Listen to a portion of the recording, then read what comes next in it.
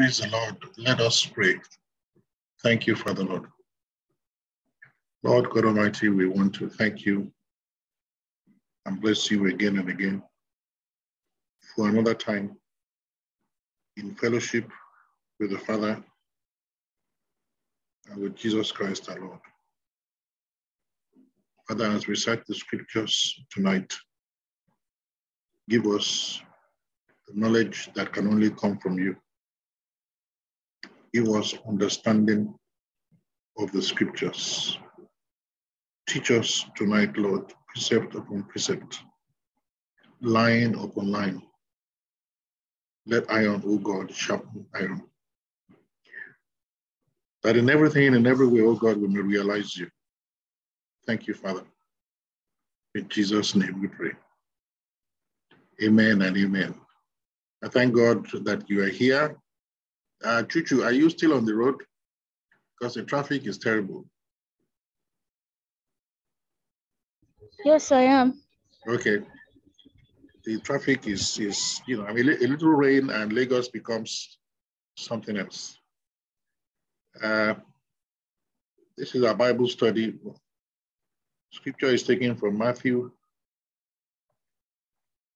11, 1 to 19.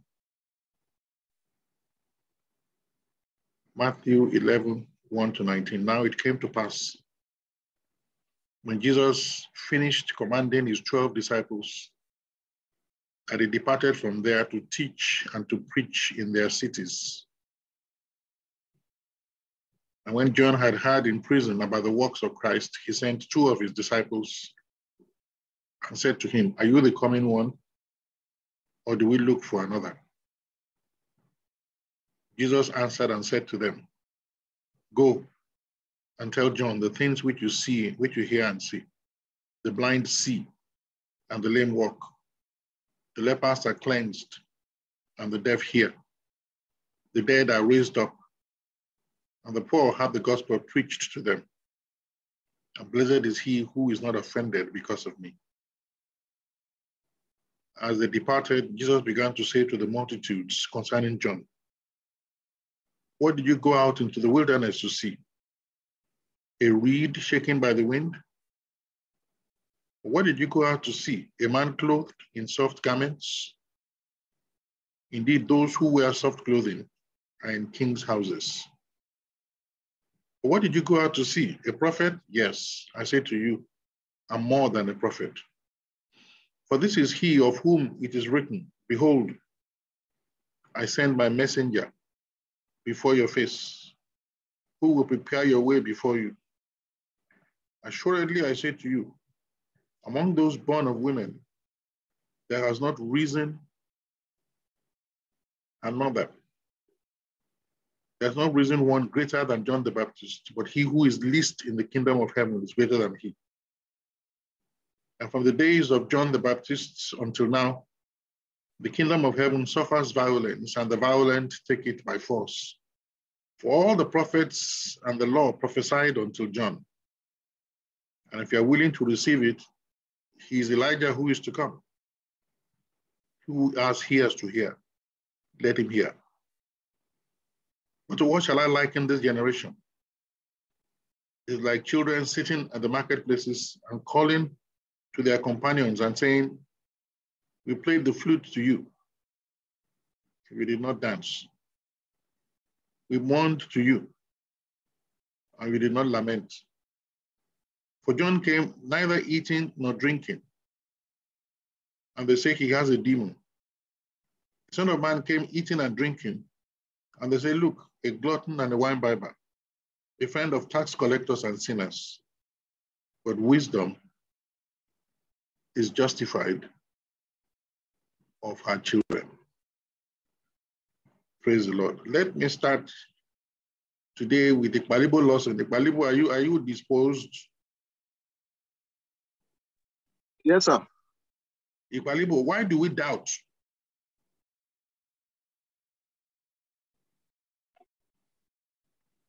Well, I don't know if it's something that the Ikpalibo does, but anyway. Why do believers doubt? Well, to my own understanding, we doubt because we don't trust God enough to do the certain things that we expect or know of Him. It's a lot. It has to do with the fact that we don't trust God enough, and perhaps that comes up from the place not being very familiar with the ways of God. But let me understand what you're saying. I'm asking you a number of questions. Number one, is it that we do not think that God can do what He says He can do? Well, I think in our minds, we are not very convinced about that. We believe that, for example, sometimes from past experiences, when we ask God for certain things, we don't get it. We begin to question, whether the next one we're going to ask Him, whether He's going to respond. Yeah, Talibo, you are not listening to my question. Listen to my question. You see that my question has no relationship to your answer. Is it that we don't believe that God is able to do what He says He can do? Yes, I think it's because we don't believe. We don't believe He can do the things we're asking Him. Yes. We don't believe that God is God. Well, perhaps in our own personal experiences, we don't believe He will do the things that He says or is able to do, or that which we ask Him. And I think that is a simple truth, because there's a difference from lack of inclination and lack of ability. You are confusing the two. There's a difference between our not believing that God might not be inclined to do what we ask Him, or be inclined to do what He can do, which is different from God is unable to do what we ask Him. My question is on the second. Do we believe that He is not able? Yeah, I think we believe He's not able. Because if we believe He is able, we won't have the doubt. No, we can still have the doubt. You can ask me for 10 naira, and I'm able to give you 10 naira, but I just don't want to give you. I'm just not inclined to give you. Okay, Palibo, thank you. Let me ask Samuko at the same thing. Sam. Good evening, Church. Good evening. Good evening. My foundation question is, why do we doubt God? Why do we doubt Him? Do we believe He is not God? Do we believe that He is not able to do what we want Him to do, or what He says He's going to do? No, I don't think it is that we don't believe. Let me explain how it's rolling around in my mind. I think it is relational, in the sense that,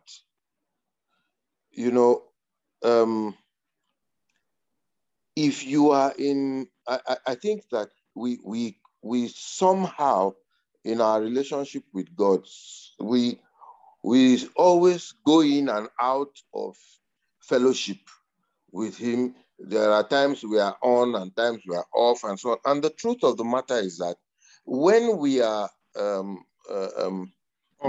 in closer, when we are on in closer communication with Him, at that point in time, we believe anything is possible. We believe Him for anything. We are so sure that He can do this and that. But times when we are out of fellowship, that's when we notice everything, every problem around us. You see, it's like when Peter said, Lord, if it is you, tell me to come out, walk on the water and meet you.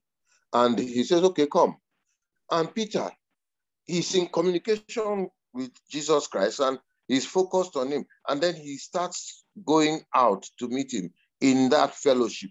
And then suddenly he's distracted by the waves, you know. And for that split second, he's lost that communication. And that now becomes more important to him. And then the problem weighs in and begins to overwhelm him. So I see it as a situation where when we keep going in and out of fellowship, in the moments when we are out of fellowship, we can easily be overwhelmed with all the things happening around us. And even though we know that God can do anything and everything, and he has been doing for us before, in those moments, we tend to forget the things that he has done for us before, that has proven his track record. Okay.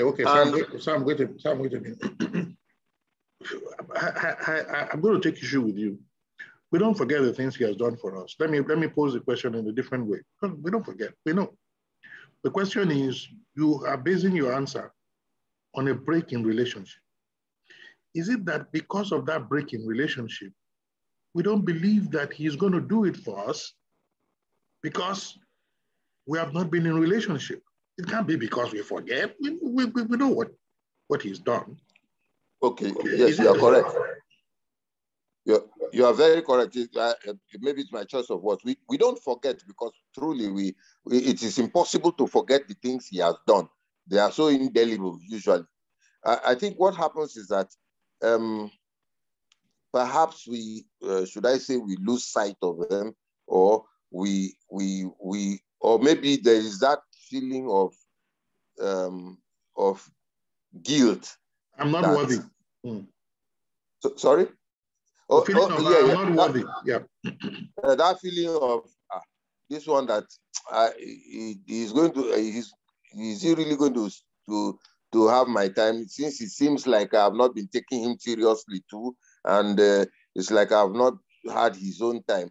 You know, it's like somebody who only remembers you when he needs something and then gives you a call on the phone or visits you in the house, other than when he needs something, you don't hear from him. So there is that feeling of maybe some kind of guilt. So that the problem is not with God now, it's with the person who is now thinking that, now wow, this one, and he can do this, I know, but man, I have been, you know, is he really going to take me seriously? Because we know that we don't seem to have been taking him seriously. Yeah, so I think that could be one of. Okay, but then Sam, I have another question in relation to that. Are we right in that assessment that because we have not been close to him, he's not going to do it? Or it's not true that even though we have not been close to him, if we believe that he will do it, he will do it? That is correct. It is not true that he will. It is not true that he will refuse to do anything because we have not been in close contact with him. The truth is that regardless of who we are or what we do, it doesn't change who he is. He is who he is, and he does what he does the way he does. And it is not dependent on our position that he does what he does. He just chooses to do or not do depending on his inclination at the time. And sometimes it could be for our own good. But so it's also dependent. It's also dependent on our faith, on our belief that he will do it. Yes. Because at any point in time, he expects that we should believe and have faith that he will do it. The problem is when we now start having fears that maybe because of this and that, he might not, then that becomes a problem because it messes up our faith. Okay, thank you, Sam. Lasha, good evening. Good evening, Church. Good evening, sir. How are you doing? I'm very well, sir. Okay, look, I have a strange question to ask you. Okay. Are you absolutely certain that God exists? Or do you sometimes wonder if he truly does? I know God exists 100%, But you know, there are some situation in one's life. Like last week, I was gisting with my younger sister. So she was like, sometimes she wonders if God truly exists. Like sometimes she will ask for things, and before you know it, God will do it. And the next minute, she will have to pray and pray and pray and pray. And like I told her, God exists 100%, irrespective of the situation we have, is God. Because sometimes when you talk, fine, there are sometimes we ask God for something that He does not do it. Not because we don't, not because He doesn't want to do it, but there are sometimes we ask and miss. We ask for things that they are not necessarily the things that we need. And God, in His infinite mercy, He knows what He's doing. So Okay, I know God. So, Lashe, your position is this: you are absolutely certain that God exists. Of course, 100%, sir. Okay, then let me ask you another question. But do you get the impression that sometimes He decides to hide from you? Hide from me? Yes. Yes. What do you understand by that? Why does He do that if He exists? I mean, because this kind of thing can lead one to believe that He doesn't exist, because today He's close to you, He does all kinds of. Tomorrow you call. He's not answering the phone. Yeah. But majorly, the whole thing still boils down to sin. Sin. If you are not in the right relationship with God at that time, you might not find Him. You might not get Him. So majorly, I think it is sin that caused maybe the little separation, or God not answering you at the time you want Him to do it. And you think that the times when God hides from us is only because we sin? No, not only because we sin. Another thing, my own, okay, maybe what I feel, another thing is, there are sometimes, because you said if I asked Him for something and He did not do it, there are sometimes we ask God for something and not necessarily the things we need. So sometimes God just won't give you that exact thing that you want, because He knows that this is not the thing you want. Yes, so but maybe there are sometimes you ask Him for something that you need and that He knows that you need, but He still doesn't give you, or He delays in giving you. It's not, He doesn't God, the scripture says He hides Himself. Yes. Why does God hide Himself from us, from His children? I just feel those two things, to my own understanding, when you are asking amiss and sin, those two things. No, I don't think it is. It can be neither. Okay. Sometimes it is to stretch our faith. Okay. Okay. Sometimes you see if we will give up. Yes. I mean, there are all kinds of reasons that could be involved. Okay, thank you very much.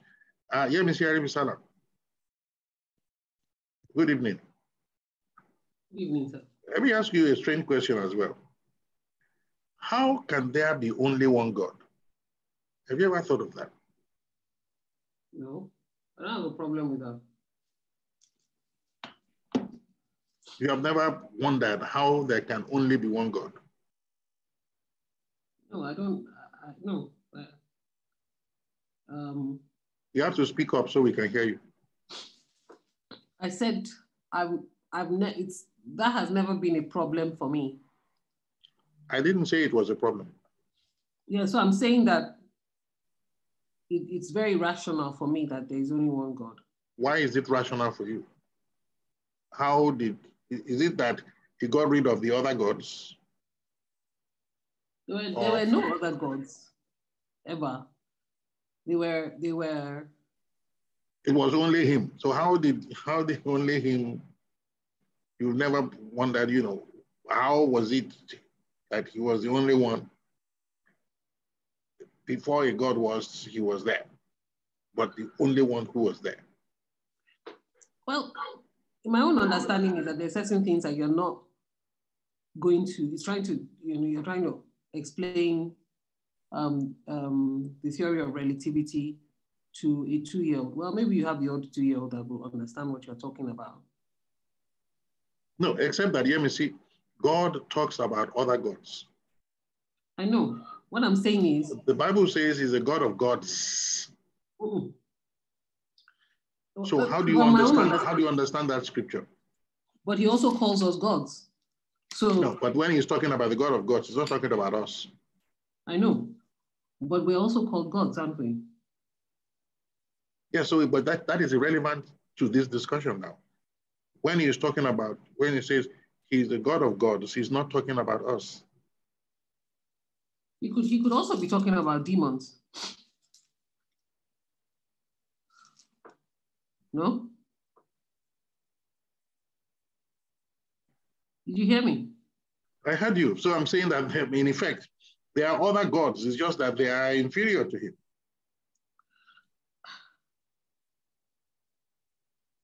He says there are no other gods beside him. Didn't he say that? Yes, but there are other gods, small g's, according to scripture. Yeah, no, I agree with you. But what is their relevance really, and what is their purpose, and Well, their relevance is that people worship them and they get certain things from them. They have certain powers. They make some people rich. They get some people established in certain positions. So they are not irrelevant.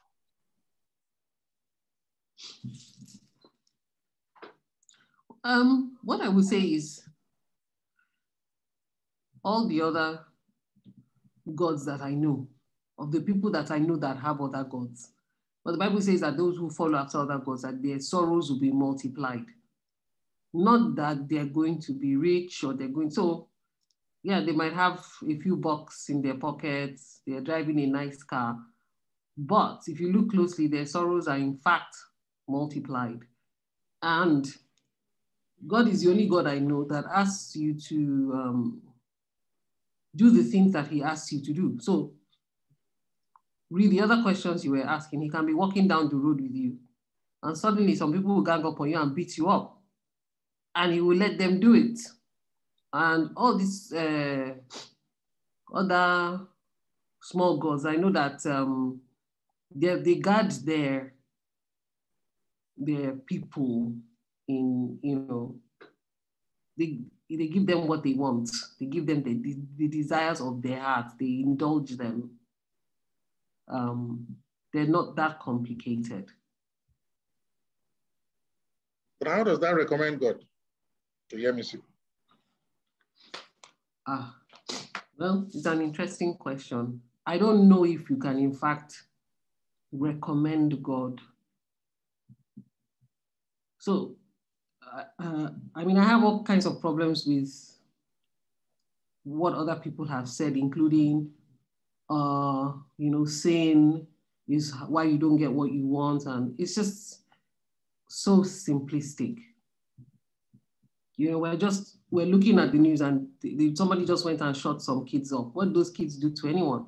So, and God is everywhere, so he knows that happened. And so, I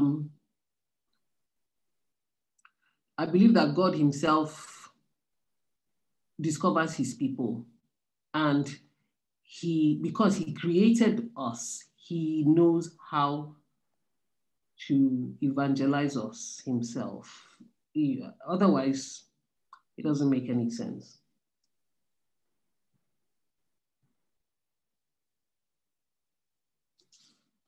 Okay, all right. Thank you, Jeremy. So I'll come back to you. Your presentation is a bit deep, and I'm not even sure whether I fully grasp the wisdom that is coming from you.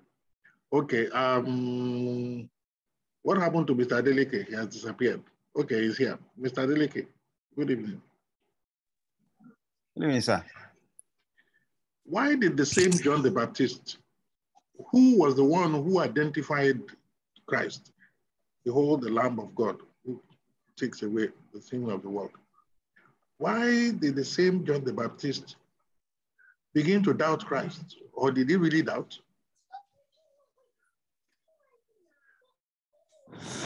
Well, I believe that I think that when in fact, most of the time when I read that particular side, it makes me to wonder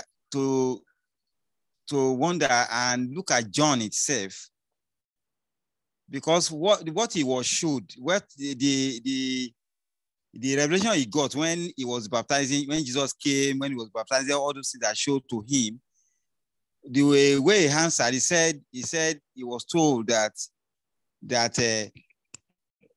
anyone that is baptizing and there's a voice, there's a dove that come and says, this is it. If it is understanding is only based on that, it means that his understanding is still a little bit limited. It's still limited in the information he knows about Jesus was very limited. It means that he doesn't really know Jesus to in-depth.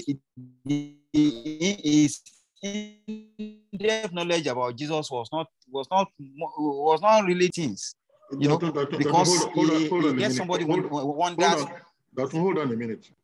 He doesn't have to have an in-depth knowledge of God, of Jesus.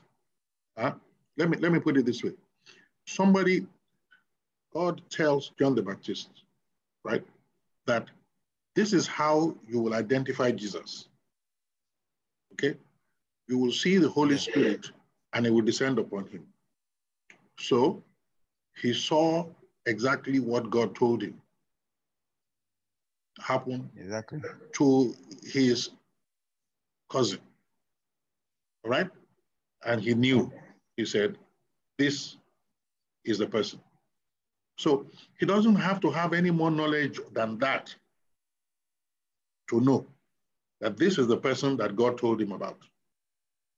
So why then, after some time, does he now come and ask the question that, are you really the person? He was already identified to you. Why did John the Baptist, who identified Jesus, told his disciples, I must decrease, he must increase. Must increase, yeah. Yeah, correct. And who encouraged them to even leave him? Why did he get to a point where he's not sure again about the identity of Jesus? I think that one of the reasons is that I will look at it from a point of the limitation of man. When we look at the nature of man, the part of us that is still the part of us that is the nature of man that he has in him, the limitations that we have. When pain gets to a particular level, then there will be a cry. Then there will be a doubt somehow, just like when somebody was saying that when Jesus got to in Gethsemane, he said, my Lord, why have you forsaken me? He said, what led to that statement for him to get to that? You understand? And somebody was trying to explain and says that, is it because he's still carrying this body of flesh? So there's always man has limitations with the word of God and everything. At a particular point, sometimes we used to derail and start want to look as if we don't want to believe again what we believe. Is it not true? Is it true? That's the way I'm looking at it from. Maybe that's the problem with John the Baptist at that point. So let me make the question a bit more specific and perhaps a little bit more difficult for you. So God told you, he described this woman to you. This woman is going to come to see you on Monday at 6 o'clock. He will bring this letter. The letter on this will be written on the letter. The woman who does this is going to be your wife. And at that particular time, the woman did exactly what God said. Why would you later on now doubt if that is the woman that God has said is going to be your wife?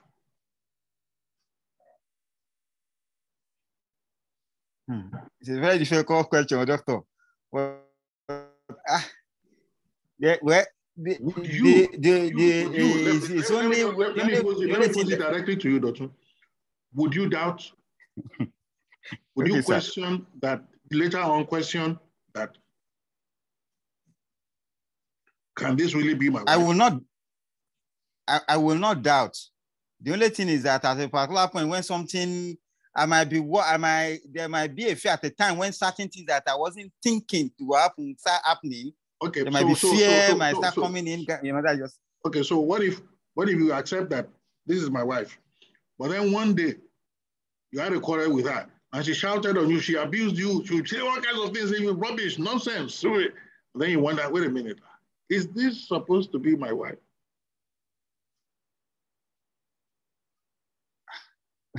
Well, normal. To be frank, all sorts of things. That's why sometimes when we look at God itself, you know, I don't know whether we create God certain way in our heart. Sometimes some people will say God doesn't do certain things, but we can't still say that 100% because there are certain reasons why God allows something happened, even if it shakes our faith, but we still know that it's Him. It happens to us every time in our life, you know. But it's very difficult for me to. But what we are supposed to do just to accept it. That's just it. I don't know. We are not supposed to doubt. All right. Thank you very much. Yes, yeah, Missy. I was going to say that from experience. If God should tell you in specific terms that this one is going to come, she's going to be wearing a blue dress, red shoes, this is your wife, coming at 9 o'clock, the woman turns up like that, there's going to be an incredible amount of trouble that is going to come. Trouble, plenty trouble that will fill the whole house. So, Amanda, why are you looking at me like that? What is the point of the trouble? The point of the trouble is to tell you that it's not the person. No. What is the point of the trouble? The trouble, because the Bible says that the trouble is going to come to test your faith. Your faith. The Bible says the trouble will come because of the word. Yes, exactly. So yes, that's why I said that. So when that thing comes in vivid colors, they tell you, IMC, you're going to be the president of the world, and it's God that told you. There's going to be, then all of hell is going to be on your case. Yes, which also for me, no, it's not so what, because what will happen is that you are going to be so, and I think that some things that we do as Christians is that we underestimate our troubles as well. So,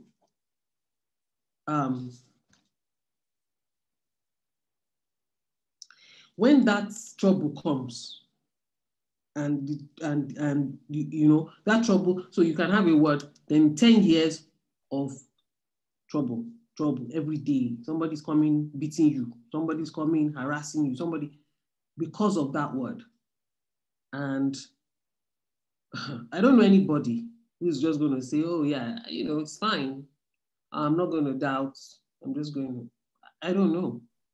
Yeah, I can give you examples. So, you know, one example in scripture, God told Joseph, your father is going to bow down to you, your brothers are going to bow down to you. All right? There is no evidence in scripture that Joseph ever doubted that thing would come to pass. Okay? He didn't even try to protect that vision by keeping it to himself. But Uncle Femi, broadcast it. Hold on. He broadcast it to everybody. They threw him down a well. They sent him to slavery. He ended up in Potiphar's house. he still believed. Mrs. Potiphar made advances at him. He rejected because he believed. How do you know that? Because he said, why would I do this thing and sin against God? That's how I know. He rejected because of his faith in the God who appeared to him and makes him to understand visions. Okay. Can I say something? And then he ended up in jail. He still believed. Can I say something? Yeah, go on. Now, the MC is Joseph, right? So I have a dream. God gives me a dream. He tells me this is going to happen. Then all kinds of things start to happen to me. It doesn't mean that I don't believe in God. But if I end up in jail, then it might be that I got it wrong, that I was going to become some kind of king and my brothers will come and bow before me, especially because I've been sold off, I've been in a well. Now I've been accused falsely and it feels like I can't catch a break. I'm a servant. In my father's house, I was a prince. I got a special coat with colors on it. I don't believe that Joseph actually was in that place and was thinking, yeah, actually, Pharaoh is going to send a ring down and they're going to dress me up. No, it wasn't that. I'm saying that, look, I'm saying that if he did not believe, you understand, look, let's put it this way, okay? On so many different occasions, situations and circumstances would have forced Joseph to depart from God. Yes, he told me that I was going to be something that my brothers would bow down to me, etc. But now I'm down there in the well. He could have said, forget about it. This God is not going to do it again. So he told me, he gave me this vision, etc. And now I'm sold into slavery. He would have departed from God there. No. Yes. That's where I have a problem with what you're saying. So there's a difference between you saying, because this didn't happen, I'm going to depart from God. No. It means that like you say, is that you doubt and say, maybe I got it wrong. Not that God does not exist. So this is not about God. But let's juxtapose it with John the Baptist. Okay? If we juxtapose it with John the Baptist, they threw John the Baptist down a well. And the first thing he did was to ask, are you really the Messiah? Or shall we look for somebody else? He was already, according to that scripture, prepared that maybe another God is going to do it for me. Just hold on. We look at another example, okay, of Abraham. God says, I'm going to give you a child. Okay? And then the child is delayed. And his wife says, look, sleep with my house help. You understand? And that's why, the concept of the father of faith in the end was the help of God, because faith was not there at the beginning. It wasn't there. Look, Abraham went and told a lie, okay? Because he had forgotten the prophecy. Now, we're having this discussion not for theoretical purposes, because I'm going to apply it to us. How can we doubt God if we have experienced his works? How can we? Can I answer that? Yes. Okay. First of all, I don't think that John the Baptist was doubting God, because he said, shall we look for another? So this is a man who's been in the wilderness waiting for one person. So he's doubting that, okay, maybe this particular guy is the guy I was waiting for. Okay. Now, I don't even believe that we doubt God as much as from my own experience, I don't doubt God as much as I doubt myself. So I say, well, maybe I saw this wrong, because, hope deferred has made my heart but the person who showed you is God. So it is God you are still doubting. It doesn't matter. You can express it. You can express it however you want. Yeah. God still regards it as lack of faith in him. Okay. Without faith, it's impossible to please him. So by the time you have that doubt, you don't have faith in him. He's not going to say, No, the way you are expressing it, no. It's going to take it personally. I agree. But what I'm saying is, we don't couch it in the terms that you're saying. So it's not like, oh, God didn't do it. So yeah, this is, God doesn't exist. This is about. It's you know what? No. But let me tell you what happens. This is a classic. God didn't do it. You look for another God. Which God is that you are looking for? Precisely. But first of all, you look for another God. That is the polemic of John the Baptist. Shall we look for another? He's looking for another Messiah already. Okay? Yeah. And what happens is this: the woman wants a child, she's believing God for a child, she's been praying for a child, and it doesn't come. And somebody says the Babalawo can do it for you. And she goes to the Babalawo. She has departed from the Lord. It's a classic. Somebody comes, Mr. Vogt told me that he was in charge of something, I've forgotten, whether SCON or whatever he was working with, and they stole a major equipment that was in his care, and it was his responsibility. And at a certain point, he told God, I am going to go to the Babalawo to find out who stole this. I've never heard that one before. Yeah. Michel Vogt. So he prayed. I said, he told God. He said, God. He has been asking God. Jesus' name. Who did this? I am going to Babalawo. God did not say anything to him. So at a certain point, he told God that I'm going to, since you are not telling me this thing, I'm going to go to the Babalawo and I'm going to find out who did this thing. And God quickly revealed the person who did it. Now, it's a strange story. God did not allow, because God knew that this one is going to go. This one that I even told me that is going to go. So I'm saying that, contrary to what you're saying, I'm saying that in certain situations, we depart from him. Yeah. We look for another option. I didn't argue that. I didn't argue that. You say we don't depart from him. You say we don't trust ourselves. It's not that we don't trust. No. I said I'm speaking for myself. We have a problem. Number one, I'm speaking for myself. His timetable is a problem. Okay. He takes too long. He doesn't do it the way we want to do it. And somebody is telling you, I was looking for my brother. He disappeared. Disappeared for 7 years. My aunt, Sister Taye, came to see me and said, God is powerful, God is powerful. But he says, but you must mix it with so and so. And he says, look, that we should go and see some These aunties are very dodgy. I don't know if you know the woman. It's his sister. We should go and mix it with some other people who can tell us where this so and so was. You understand? We're looking for another one already. It's the same, and I'm going to ask later on how Jesus reacts when we operate in this way, because I'm surprised that he's an apologetic for John the Baptist. This is really what I want to learn today. Why was he still impressed with John the Baptist? Yeah. Despite of,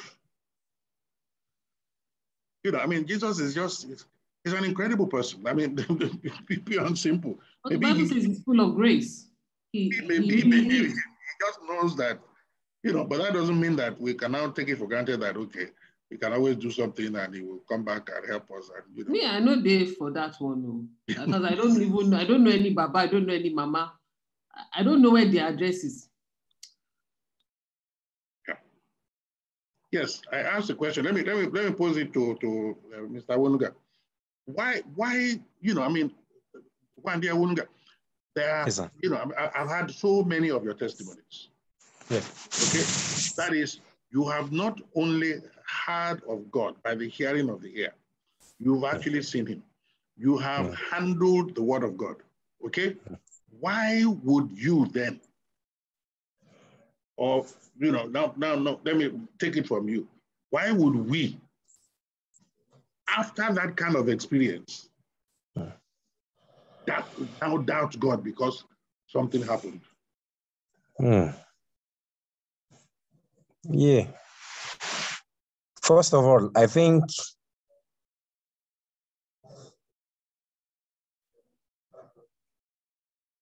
impatience.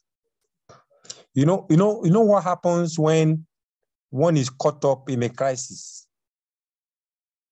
It happens to me, or it used to happen to me, such that if I was faced with a crisis, instead of me to think down and look and even weigh the crisis, it's like that person that was on the 12th floor and they rushed, your daughter is dying, and everything. And he jumps from the top floor, and starts jumping down. Then he realizes as he's reaching 11th, 10th, he doesn't have a daughter. And then he realizes another one. He doesn't even know the person that was talking to him. So in a crisis like that, if we're not internalized the word of God well, in a crisis, we tend to be blinded. We tend to be blinded by the situation. So we don't even give it a thinking. Or might be we're impatient. Apart from the fact that it's a crisis, we're impatient. I remember the other day we were talking about long suffering and self-control. And I remembered I said, slow to speech, slow to anger, slow to wrath, but quick to listen. If we listen and are patient, then we're able to digest the situation before taking a rash decision to go and meet a babalawo or to go and do all that. So sometimes God is slow in our books. In our books, God is too slow. Is he really going to do something, or is he going to let us die? So I'm not giving an excuse for it, but I'm just saying sometimes that's what we are faced with. Let me pose the question more directly to you. Okay. What is the relationship between the experience of God's power, that is miracles, and faith? Okay. Do miracles make us believe in God? Do miracles make us believe in God? I think what it is that miracles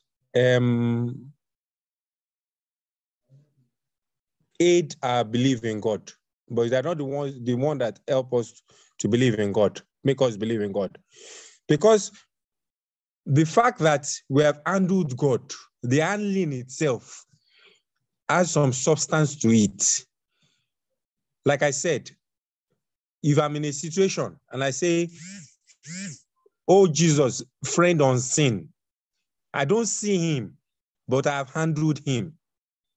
The miracles are the ones that I handled.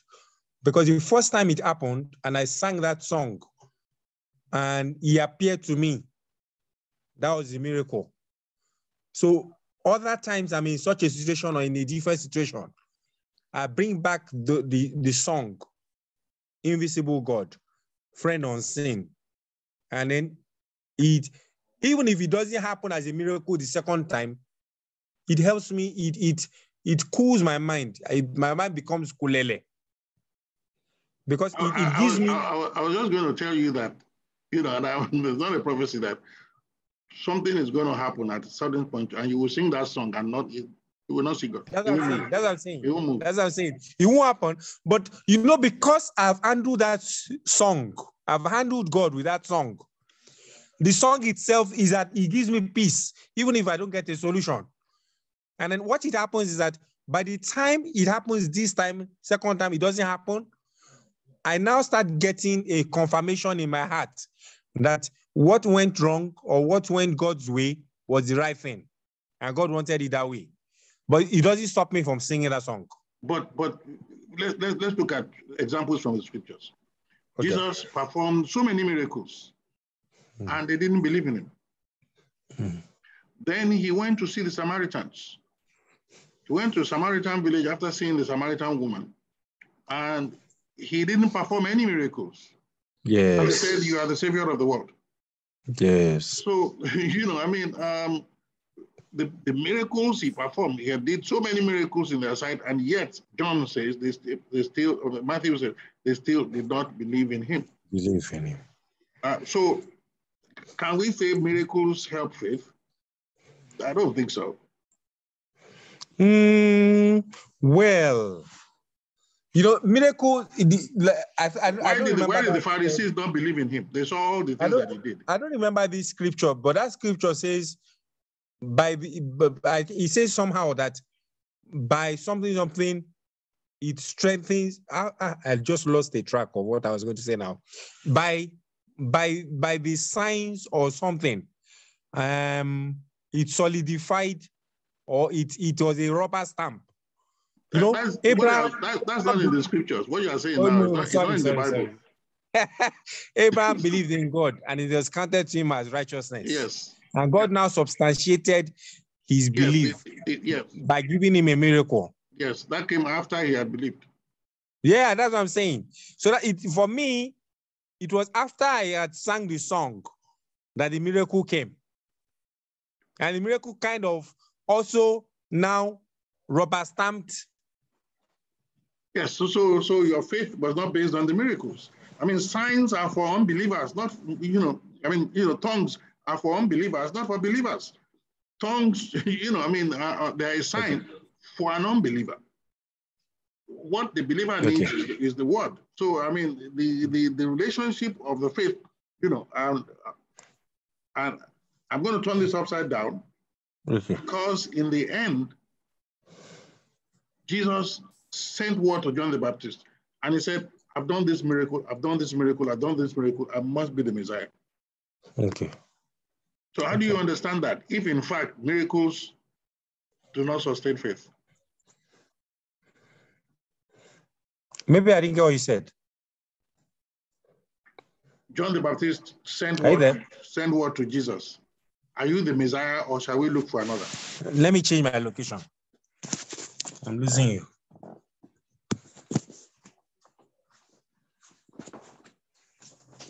Can you hear me now?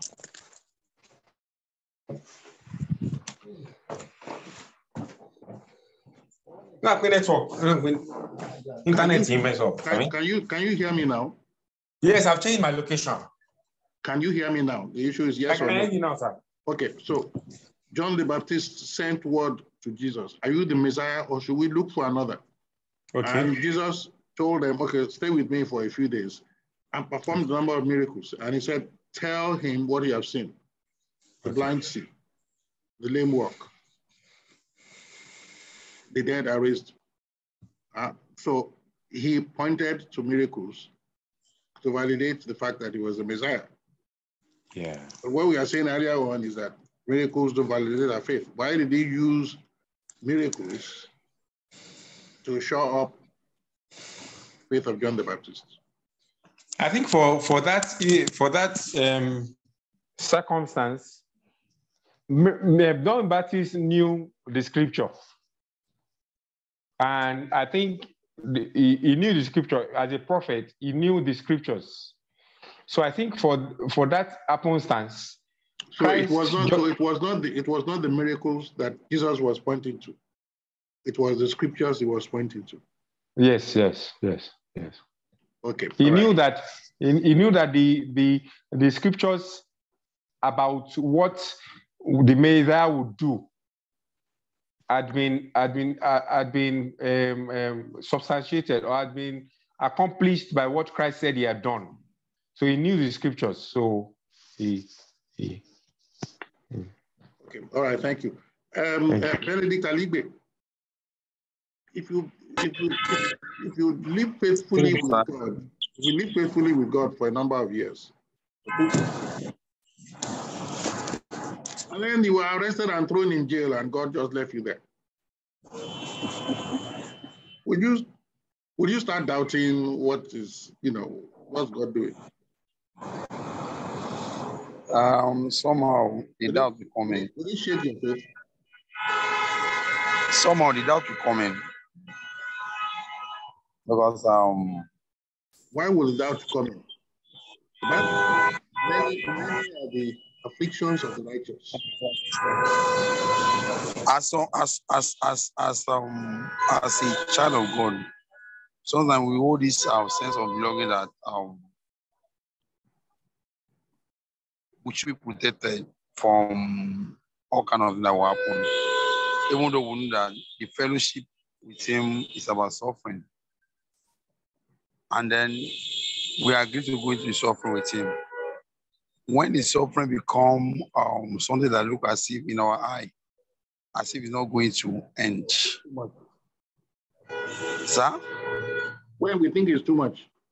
When we think it's too much, that doubt will be setting in because you are in the flesh now, and something will be telling you that I beg you, just leave, but you don't want to give up. You don't want to give up, but something is trying to pull you out. Or you know that it's the true God. You know that God is seeing everything, that God is going to deliver you because He already given you the word. And you, at the same time, not just giving you the word, you know that the same thing has happened to some prophets before you. At the same time, God will say some prophets. You just believe that in your own case, you will not be like other prophets. When it's only that in your own case, not be like other prophets, God is going to do something. That's when it doubt started, that will be coming in from. Benedict, you might see. Okay, sir. Have you had moments of great doubts in your life? I would say yes. What happened? I would like to say it's not like I expect that by now I should move beyond this certain level.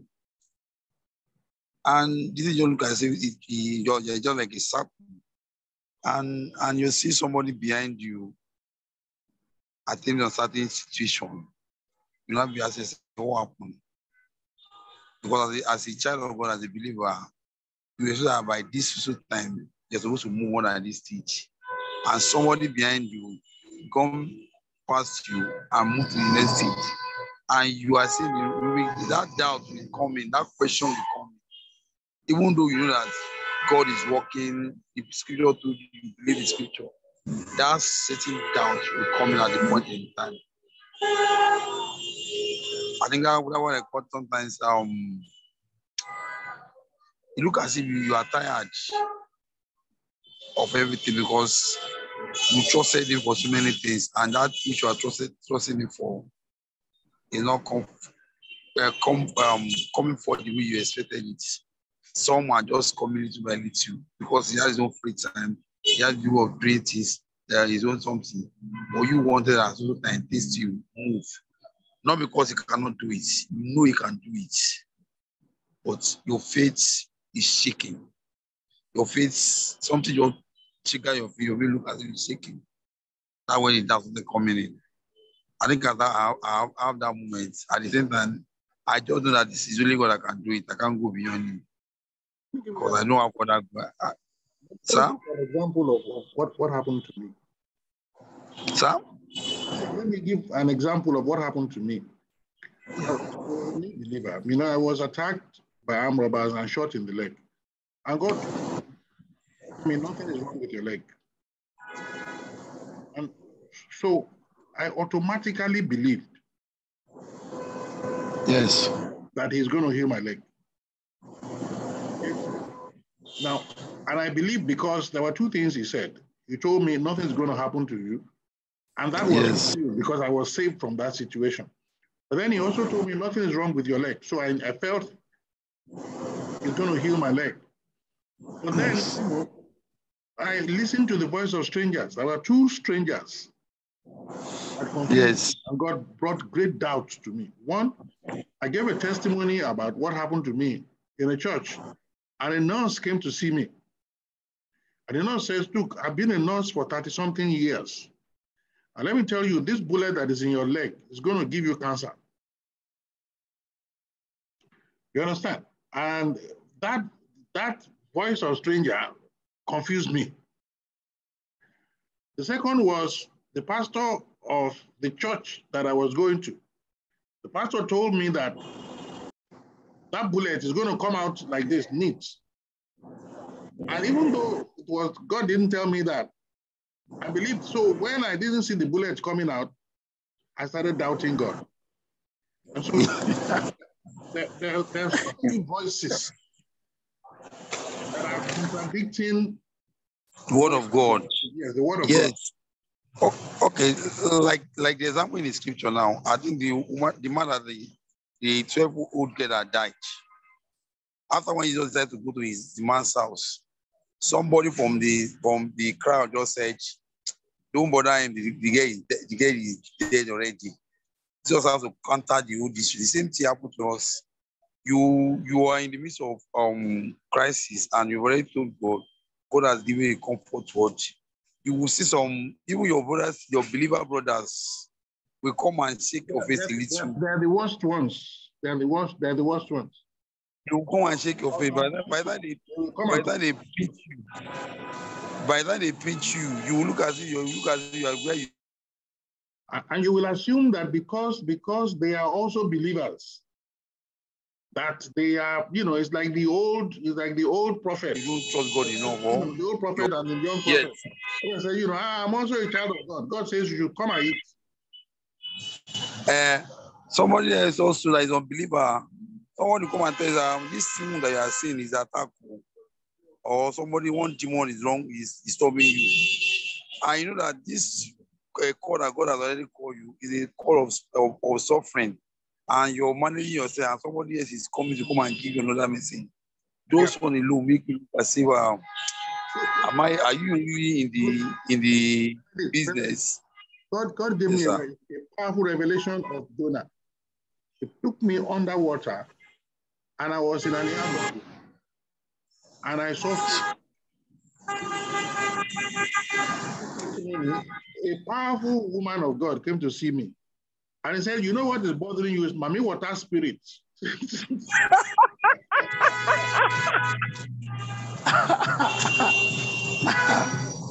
He said that is the spirit. We just have water, I didn't believe her, but I'm just saying that if one was not careful, people will come and tell you all kinds of rubbish. They will dare you. They will dare you. At the end of the day, you will lose everything. Huh? So the voice of a stranger can come from your mother, from your sister, your mom, from the man's enemy should be from his own household. Thank you. Yes, let me see. Maya was just wondering about the bullet. It's still in your leg, right? It's still there. Can you feel it? No. It's inside. It's inside. What I understand now is that, in fact, that it is sterilized. That there is a natural sterilization all around it, so it doesn't affect anything. It's there. I can't feel it. But if I were you, I'd be curious. You've never X-rayed it to see exactly where it is. You're not curious. No, you can still see the scar. I have a big scar where the bullet went in. It's still on my foot, but I can't see the bullet. But if you take an X-ray of my leg, just be around that vicinity, you will see the bullet standing there. Okay. I've done that. The bullet will just be there, just standing there. Maybe when you get to heaven, they'll say, "Are you sure you're Femi Aribisala?" Okay, let's see. Do you see? I will show them the bullet. It will be like Jesus saying that, take a look at my hand. Can you see the whole? Can you see the? Okay, all right. Equalable the love.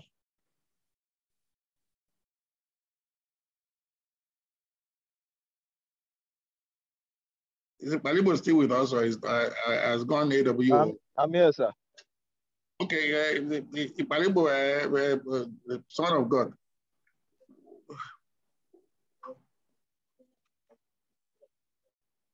Why do we? Why do men find Jesus to be offensive? She said, "Blessed is that person who is not offended in me." He was talking about John the Baptist, because John the Baptist has taken offense, in effect. Why is Jesus offensive, not just to men, but to us? I think it's because we have an expectation of him that his expressions do not necessarily meet. And so we pick offense with the fact that we expect that since he is who he says he is, then nothing should be difficult for him to do. And so why doesn't he oblige men that which they believe he can? But often than not, his ways are not our ways. I think that is where we pick major offense. Okay, let me see if I can, if you will agree with my illustration of what you are saying. So you have a brother and you need 100,000 naira. Your brother is a billionaire. He has a lot of money. And you ask him, please, brother, can I have 100,000? And he doesn't give you. Or he keeps you waiting. Now you know that he can give you. You know that he has the money. But he hasn't given you.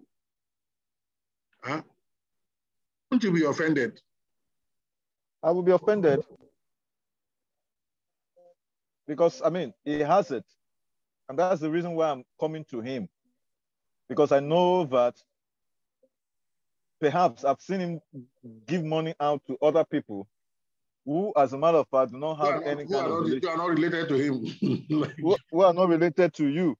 And then me, that is your own blood, all right, who I have a level of intimacy, some history with, that you expect that I don't even need to ask, only for me to ask, and then you don't even respond, or you delay, or, you know, of course I'll pick offense. I'll pick offense. Now apply it to God. Well, it's similar. I mean, because you know God can do it. You know He's the one which... Does God offend you? Well, well, to be honest, I've picked offense with him several times because I believe that he has told me to ask. He has drawn me to himself. And then when I make certain expressions of request, they are not met. And so I'm beginning to rationalize in my head, why didn't he answer? Because I know he can answer. And then it doesn't make sense to me.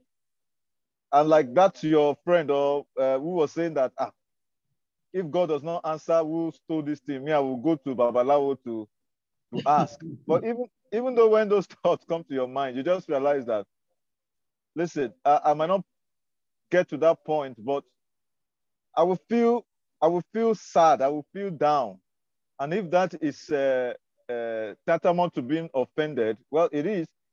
Then that is where one will feel, because you know he can do it, but why is he not doing it? And then he's not even explaining why he's not even doing it or delaying it. That whole thing just, you know, it makes you feel bad. It does. That's my honest truth. Thank you, Stephen. Yes, yeah, Missy. Look, I still think we're being polite here. You know, we're being polite. You know that sometimes God will not even allow you to go to your brother. If you go to your brother, he will tell your brother to refuse to give you that money. Okay, fine, right? So God, you are the one that went and you spoiled this matter. You did not allow the person to give me money. You stopped them from. Now, okay, I'm asking you directly, do this thing for me. Yeah, no, go come. Yeah, you're going to be offended. I have an offense room. Let me tell you, in case everybody here is, they're all very Christian. But Jesus says, blessed is that person who is still offended. Tobati Dojue, right? You will be offended because you, and I think that there is a setup there, because you get to that day when God will send you to somebody, and that person he sent you to is going to insult you. They will insult your hair, they will insult your shoes, they will pour water on you, they will they will finish you. Now you're going to have to accept that he sent you into that place. You know, like Isaiah, they didn't listen to you, then they insulted you, then they threw you out, then they rubbished you, right? And that was the assignment. So you're not going to be offended. People are better Christians than me here. Yeah. No, but you know, but maybe they have learned from the scriptures that is what he does, and they don't want to be offended. Oh, okay. Well, that's why I said, you know, better Christians than me. All right, thank you. Chuchu, are you home now, or are you still in traffic?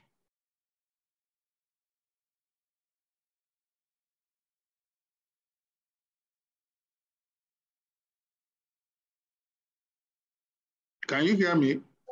I can. I'm on my way up. Okay, all right. I'll still give you some time. All right. I was just about to call Samukwa and he disappeared. All right, Mr. Deleke. You know, I like Eugene Peterson's translation of the scripture that we read. Yeah. You know, Jesus was asking, he said, who did you go to the wilderness to see? And Eugene Peterson said, did you go to see a sheikh in silk pajamas? Now, the question I have is this, and he says, those who wear those kinds of things are in king's houses. Does it mean that Jesus is against us wearing fashionable clothes? Well, it's not. I think that it doesn't want us to be socialized with the world, because there's a language. There's a language of the world. There's a way they dress. There's certain about them. They have to show up. You know, they have to. Everything you have, people must know who you are. Must know because somebody was telling me today that to know a wife of a rich man, when you see the wife, you will know that this one is a wife of a rich man. I said, why? He said, because what she's going to put on, is already showing that, yes, you know that, this one, you know, the kind of phonetic she will be speaking, the kind of car she drive, the kind of shoes she wear you will know that this one is from one big, you know. So Jesus doesn't want us to be like that. It doesn't want us to be like that. So we are our own supposed to be, everything we do must be moderate. Must be moderate with moderacy. That's what we are required to do. Okay, thank you very much. Thank you. Now, Benedict, what is so impressive about the faith of John the Baptist? Why was Jesus so lavish in praising him, in spite of him saying, are you the Messiah, and should we look for someone else? Jesus is in that position is how would I put it? You know that John the Baptist is somehow losing faith, and is someone who almost all Jews respect, because is the one who baptized everyone apart from the Pharisees who rejected him. And if you say a great man of faith like that, losing faith, you're not going to turn it down like that. You're still going to say, I'll find a way to encourage him. Because the man who baptized the Messiah, who all the people in Israel, Jews, went to meet him for baptism so that the ministry of Jesus can start. Suddenly the man started doubting the Messiah that he himself confirmed. You know, as Jesus knows that the man has gone through levels, through suffering. And the only way to help that kind of person, not to downplay the person, is to just encourage him. That is what it is. You have to embrace suffering of God. So let me put it this way. So should I conclude from what you are telling us that in those moments when we are down, when we doubt, we can expect Jesus to encourage us? Yes. He does that a lot. That is when you will be in a place You just somebody who just threw a word of God to you, and you look at the word of God is just directed to you. By the time say, be still and see the salvation of God. Some will say, God is only your savior. Or you say one big soundboard from nowhere. We just say something that connects to God to you. It's just that God is speaking to you at that moment. Or someone from nowhere will just come and tell you you are blessed. If someone who belongs to the kingdom, who understands the word of God, you should know that God is encouraging you. Thank you. Yes, Doctor. Yes, sir. This also tell us how compassionate Jesus is, because he was looking at John the Baptist, a man in pain, a man that was going through that. There's a request for a savior.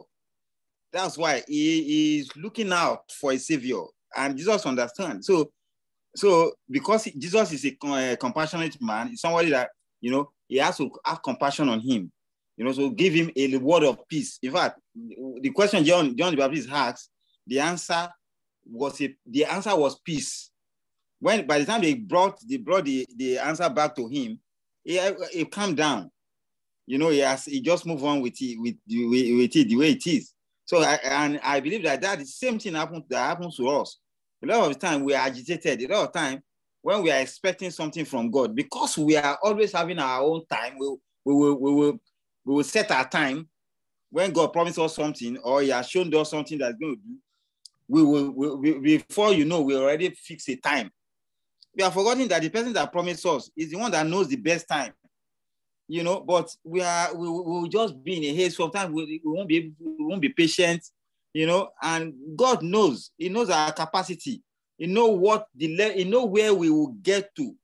That's why I believe that prayer that I said that man was telling God that I will go to Babalawo. I believe because God knows the capacity of the man, knows his limit. This guy is getting to it. So I believe that God also a lot of the time also send us a word of peace in those moments, because I believe that He will not allow his child to go astray.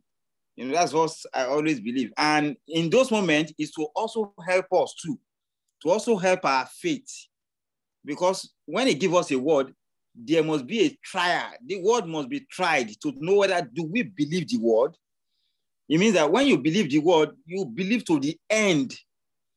To the end. When God promised Abraham a son, he got to a level that they passed. There's nothing. What is menopause? This one is over even past the age of whatever. So that's why he was accounted to him as father of faith. So I believe that God is always there with us to help us. But how do you know that Jesus is the Messiah? I know because he is a Messiah, because he is also a deliverer, because He has delivered me in so many ways. He delivers me from sickness. I'm sick. He has healed me. So He has delivered me from debt. Went into one big debt that I don't know. I was just crying, calling unto Him. In fact, this was just like an example of what we are talking about. When I fall into that debt, it took me like almost a month. I was calling God every day, first week, second week, third week. Look as if He's not going to answer. But what other option do I have? I don't have any. I just have to But He showed up. The way He write up the debt, it was, man. If I see anybody that hold debt, I'll just open my mouth and start. God can deliver you from this debt too, because He has delivered me before. So I believe 100% too. So thank God. Thank you very much. Yeah, Missy. Jesus said the kingdom of God suffers violence, and the violent take it by force. It's a very difficult scripture. Do you understand what it means? It's not difficult to. It's not difficult. What Mr. Adeleke just said, you have to be violent in prayer. And I think, you know, there's just certain things you will not understand until you have a need for violence. So if you get to that point where you have a debt and you can't pay it, you're going to get very, very violent in prayer. You're going to be praying. I mean, those kinds of prayers you can't pray in church because. What kind of prayer are you talking about now? The kind that your eyes will be watering, your head will be shaking, those kinds of prayers. So that, you know, who are they taking it? Are they taking it by force from God? Is it God? You know, I mean, it says, your father, it is the good pleasure of the Lord to give you the kingdom. Who are they taking it? Yeah. He'll give you the kingdom. Then all these other dudes will come after you. Then you're going to have to fight them.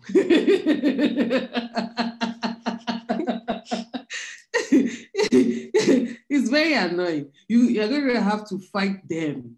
And he'll wake you up at 12 o'clock and say, oh yeah, fight. You'll be like, I just want to sleep.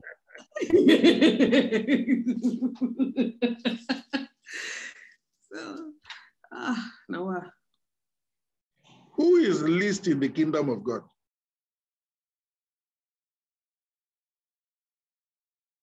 Are you asking me? Yes, Jesus says there is no man born of woman that is not greater than John the Baptist, but he who is least in the kingdom of God. Who is least in the kingdom of God? It's an interesting question. I have an idea. I have no idea. Well, I don't know. Does anybody have an idea of who is least in the kingdom of God? I'm going to make a suggestion. Who are the people that are least in the kingdom of God? Benedict. Born again. People who are born again. They just met Christ. They just preach Christ to. People who are what? That they just preach Christ to, you just convert. You convert. No. Okay. You can't use that kind of criteria. Yes, the valuable lesson. Well, I think the least ones in the kingdom of God are those who never had the privilege of opportunity of Jesus's words or Jesus's. No. Because those are the ones that John the Baptist is greater than. Those people who never had an opportunity to listen to Jesus are not in the kingdom of God. Okay. Let me make a suggestion. The people who are least in the kingdom of God are the pastors and the bishops and the popes. They are the least. They are the bottom, you know. Prostitutes, tax collectors, all kinds of riffraff, we enter the kingdom before them. I've written about this before, and people say, okay, at least they will enter, Sha. But I said, okay, they might enter, Sha, but they will be in the best quarters. We will not be in the best quarters. Bible also pray for us. Let us close this meeting. Father, we thank you for this opportunity. By your grace, O Lord, we will not be in the boys' quarter. Amen. We're seated with you on the right hand, Lord, or at your right hand. And Father, please, Lord God Almighty, forgive us for our ignorance, for ever doubting who you are and what you are able to do. Please, we ask for your forgiveness and we ask for your special grace to never doubt you. We ask you for the capacity to be able to hold on when your word unto us is being tested, when our faith is being tested. Help us to take our anchor in you and have the strength to endure even unto the end. And Lord God Almighty, we ask you for wisdom. We ask you for guidance. We ask you for a heart that will obey you without reservation. And Lord God Almighty, may the rest of our days upon this earth, O Lord, in this age, be filled, O Lord, with your presence, with your direction, with your goodness, and with your glory. In Jesus' name, amen. Amen. You know, let me say something, Balibo. Just listen to you pray. Do you know that every prayer you pray is stored somewhere in heaven? No prayer that you pray is ever lost. Every single prayer It is like a library where your prayers are stored. That's why it is good to pray. Okay? It is good to pray. God, according to the scripture, puts our prayer in his bottle and bottles them up. Say to the righteous, you are the apple of God's eye. You are the apple of God's eyes. You are the apple of God's eyes. Good night, everyone. To answer my WhatsApp message. Alibo. Hey, Benesco. One day, let me sleep. Where Where is Tamara?